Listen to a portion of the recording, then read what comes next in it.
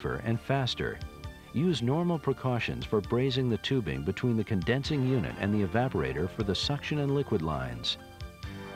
When you connect the suction line to the evaporator, you need to remove the temperature sensor on the suction line before brazing, since the heat could damage the sensor. First, remove the insulation, then the sensor from the suction line. After you complete the brazing and the suction line has cooled, reinsert the sensor into the provided copper tube sleeve.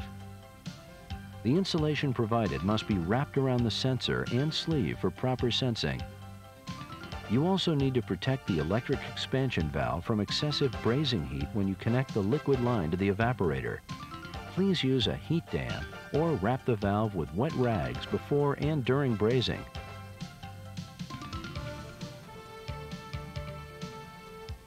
Wiring the beacon system is safer, easier, and less expensive than conventional systems because of its 24-volt control circuit. In most locations, a contractor can do the 24-volt control circuit wiring without the expense of hiring an electrician. Remember, 24-volt wiring must be separated from any line voltage wiring. The condensing unit control panel contains the outdoor fan relay, compressor contactor, and the 24-volt control transformer, along with an appropriately marked terminal block for wiring connections to the master beacon board. Mounting the controls directly on the evaporators eliminates the need to power the evaporator fan motors and heaters from the condensing unit. Separate power sources can be used for convenience and economy. 5 low-voltage leads are needed to connect the condensing unit to the master beacon board. A minimum of 18-gauge solid wire must be used for up to 500 feet runs. Use heavier gauge wire for longer runs.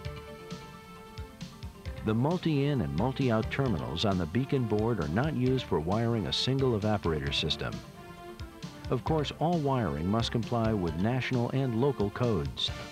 There are several additional points you need to consider when you're installing the beacon as part of multiple or master-slave evaporator systems. Any evaporator may be designated as master in the field. Only the master controller's room temperature sensor should remain connected. The room temperature sensor of each slave controller must be disconnected. Also, wiring from the condensing unit must connect to the master controller. Wiring to slave controllers should be done in the following steps. Connect 4 wires from the master controller to the first slave. This connection consists of 2 wires for 24-volt power connections and 2 wires from multi-out connections of the master to multi-in terminals of the first slave. Then connect wires from the first slave controller to the second slave. Connect 2 wires for 24-volt power connections and 2 wires from multi-out connections on the first slave to multi-in terminals on the second slave. Repeat the process until all slave controllers have been wired. Finally, connect 2 wires from the last slave controller multi-out terminals back to the master controller multi-in terminals. These multi-out to multi-in connections are to be in a series or daisy chain arrangement. With this setup, the master board will control the system's room temperature, defrost initiation, defrost failsafe settings, and defrost termination. The onboard alarm is a dry set of normally closed contacts, which close on an alarm condition. The type of alarm and its wiring are specified by the customer. The alarm circuit does not indicate what caused the alarm. Fault codes are communicated through red LED blinks on the beacon boards. Now let's look at beacon system settings. Evaporator controls are set by placing jumpers to desired positions on the beacon boards, which are mounted on the front of the evaporators. There are only 2 types of beacon boards, one for air defrost systems and one for electric defrost systems. Factory defaults on these boards are set to satisfy the majority of system installations. Electric defrost boards are factory set for -10 degrees Fahrenheit room temperature. The air defrost boards are set for +35 degrees room temperature. Check the manual for a description of other factory default settings. These settings can be changed in the field to reflect desired room temperature selections from +60 degrees Fahrenheit to -25 degrees using 2 different methods. The first method uses a fixed resistor. Extra color-coded resistors of varying values are shipped in a packet with the unit. Determine the correct resistor value for the desired room temperature from Table 1 in the I&O manual. Remove the factory-installed resistor from across the 200K terminals and replace with the selected fixed resistor. The second method employs the room thermostat function on the board. Remove the factory-installed fixed resistor from across the 200K terminals. Then connect a digital ohm meter across the terminals marked 200K and X. Use a screwdriver to turn the blue pot until the meter reading matches the appropriate value for the desired room temperature, according to Table 1 in the I&O manual. Finally, remove the meter and install the red jumper supplied in the resistor packet across the X terminals. Defrost cycles are time-initiated and temperature-terminated unless the fail-safe time is reached. This works the same way as a conventional system. Air and electric defrost boards have different defaults. The cycles can be spaced evenly throughout the day in what's called the elapsed mode, or they can be based on compressor runtime, called the run mode, by placing the jumper in the desired position. Use the Beacon I&O manual to set the desired number of defrost times per day. You can select the superheat setting that you want the expansion valve to maintain for each evaporator by placing the jumper for 6, 8, or 12 degrees Fahrenheit. During operation, the electric expansion valve may be adjusted every 2 minutes if necessary to maintain this setting, and the Beacon LED will blink the actual evaporator's superheat. Other settings on the board indicate the application mode as either medium for air defrost or low for electric defrost. This is set at the factory. The test or normal must always be in the norm mode. Don't change this selection.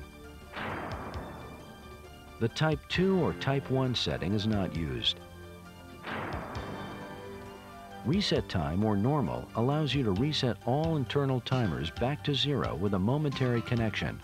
Otherwise, the timer in the elapsed mode starts at power on and maintains even intervals from that point on. Forced defrost or normal lets you force an extra defrost for servicing. The normal defrost cycle is not affected by momentarily making this connection. When charging refrigerant, you should follow leak testing procedures according to normal practices. The Beacon uses a limited floating head and does not require an extra winter refrigerant charge to flood the condenser. When the outdoor ambient temperature is above 75 degrees Fahrenheit, charge the unit until the sight glass clears. Charging when the ambient is below 75 degrees is a different matter. For best results, reduce airflow through the condenser until you can maintain the equivalent of 105 degrees Fahrenheit condensing temperature. Then charge the system to clear the sight glass. The low pressure switch located in the condensing unit will be factory preset at 0 psig cutout. Appropriate head pressure controls and pressure fan cycling should be used for outdoor ambient temperatures below -20 degrees Fahrenheit. The settings of the time delay relay across the low pressure switch must be checked before startup. The time delay relay should be set at 2 minutes and the low pressure switch should be set at 0 psig. After you check all wiring connections to be sure they are correct and tight, verify the Beacon jumper settings, test and charge the unit. Some systems may require you to energize the crankcase heaters for 24 hours prior to startup. The Beacon should be de-energized for this period by disconnecting the 24-volt leads to the condensing unit terminal block. To start the system, reattach these 24-volt leads. Beacon begins the initial startup sequence by holding off the compressor, the electric expansion valve, and the fan motors for 4 minutes. The system may cycle off due to low superheat at initial startup. Let the system run as the valve is adjusting itself. It may take a few cycles over a period of 20 to 30 minutes to attain the superheat and begin normal operation. A pump down cycle will begin when room temperature is reached and the compressor has run for at least 4 minutes. The EEV will close with its last position held in memory. The evaporator fan motors will continue to run. Pump down time will vary according to the outdoor ambient. If the compressor discharge temperature reaches 225 degrees Fahrenheit for 4 minutes, the superheat setting will be temporarily lowered to prevent the discharge temperature from rising. If discharge temperature reaches 275 degrees for 4 minutes, an alarm condition is triggered and an error code will indicate a high discharge temperature fault. The LED will blink this code as a warning to the operator while the system continues to run. Beacon units are shipped with pressure fan cycling on single condenser fan units. On multiple fan condensing units, one fan is cycled on condensing pressure and the others on ambient temperature. Earlier Beacon versions cycled the outdoor condenser fans when the outdoor ambient is below 50 degrees Fahrenheit. The system's superheat is too high and the expansion valve is almost fully open. The position of the EEV can be checked by connecting a voltmeter across the EXV test pins on the Beacon board while the unit is running. The reading should indicate 0 volts DC for a closed signal from the board, up to a maximum of 5 volts DC for fully open signal from the board. At the end of the defrost cycle, the system goes through a drain down period for 1 minute after the heaters are turned off. Then the EEV opens to its last position, and the compressor comes on for a refreeze period of 1 minute after drain down. The evaporator fan motors are turned on at the end of the refreeze period. The air defrost cycle is similar to the electric defrost without the heaters. You should consider room temperature when adjusting the termination temperature and failsafe time. To select the appropriate setting, refer to the Installation and Operations Manual. The Beacon Manual contains service diagnostic charts, which list problems with possible causes and corrective actions. The Beacon board itself may not be functioning properly if any of the following indicators are present. The indicator status light is not illuminated. The indicator status light doesn't flash. The indicator status light flashes erratically. Or if at initial power on, the EEV doesn't close. To test the board, first set the test jumper to the test position. The Beacon board will cycle through each output for 10 seconds. The outputs are for the fan motors, electric heaters, the EEV, alarm contacts, and the compressor.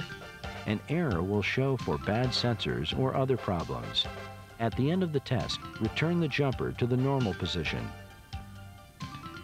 Our Beacon replacement parts program was developed to ensure the availability of replacement parts when local sources cannot deliver quickly.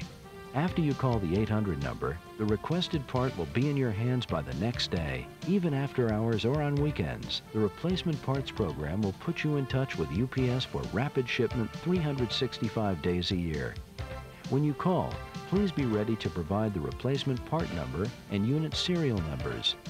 All replaced Beacon parts must be returned so we can evaluate them for future product improvements. Remember, several special considerations are necessary when installing a Beacon system. When brazing the liquid line tubing connection, prevent excessive heat from damaging the electric expansion valve by wrapping it with wet rags or using a heat dam. Remove the sensor mounted on the suction line before brazing the suction line tubing connection. Then reinsert it into its sleeve and insulate it after the line has cooled. All 24-volt wiring must be separated from the line voltage wiring. Use a minimum of 18-gauge thermostat wiring to connect the condensing unit to the evaporator. On multiple evaporator systems, wiring from the condensing unit must go to the master Beacon control board. Room sensor wires must be removed from slave Beacon boards, and multi-in to multi-out wiring connections must be done in a daisy chain arrangement. The Beacon system has a limited floating head, which requires less refrigerant charge and operates at lower head pressures than conventional systems. System controls are set with the use of jumpers on the Beacon boards. The room temperature settings must be changed if the desired value is different from the factory default. The compressor is locked out for 4 minutes on initial power up and then locked on for 4 minutes. The Beacon board will transmit blinks to advise operational modes, superheat data, and fault conditions.